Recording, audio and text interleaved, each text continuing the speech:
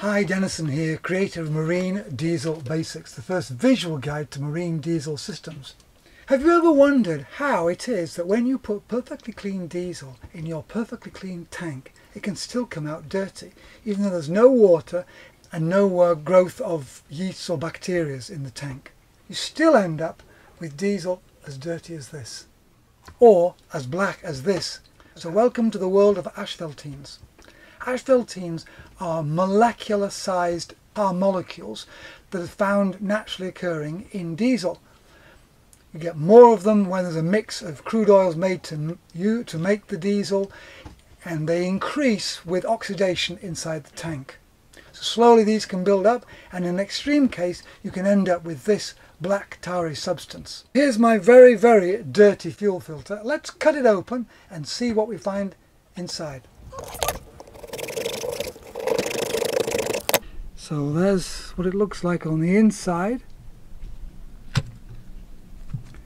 There's the top. So we can open it up. It's just about free, I think, now.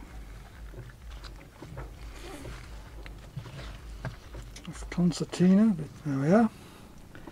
So I can open it up and you can see just how absolutely filthy this is. And this was on the engine was still running. That's quite a lot of filter material. Absolutely filthy. That's the dirty side, and that's the inside of the filter, the clean side. And this was all clean fuel going in, but oxidizing in the tank.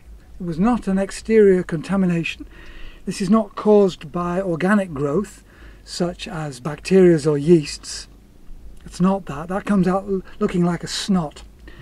This is those tars, and you saw in that photograph of what eventually happens is it turns absolutely black, and it comes out like soy sauce, like thick soy sauce.